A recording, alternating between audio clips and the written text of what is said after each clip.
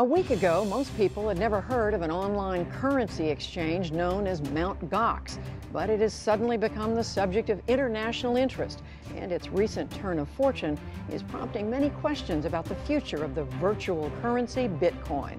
Hari Srinivasan has the story.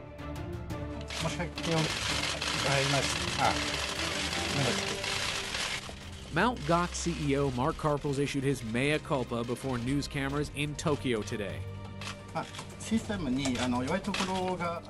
There was a weak area in the system, and as a result we lost bitcoins.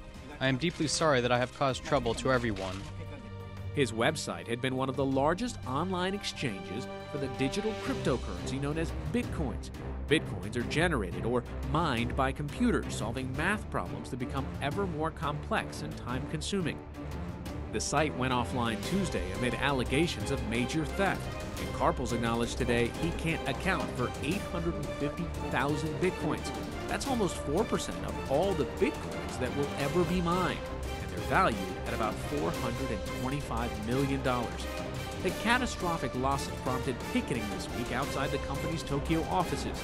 I had 311 bitcoins in there, which at the time of before this started was worth around $300,000. So it looks like that's disappeared. Bitcoins were created in 2009 to enable anonymous cross-border transactions without third-party oversight or expensive transaction fees, and their value soared in recent months.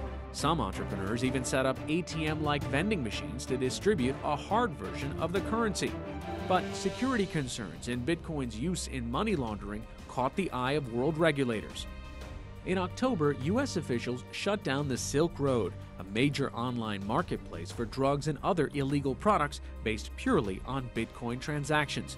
Today, Japan's finance minister said the Mt. GOX collapse wasn't unexpected. I really wondered whether this would continue. I thought it would indeed go bankrupt at one point, but it has indeed happened quickly.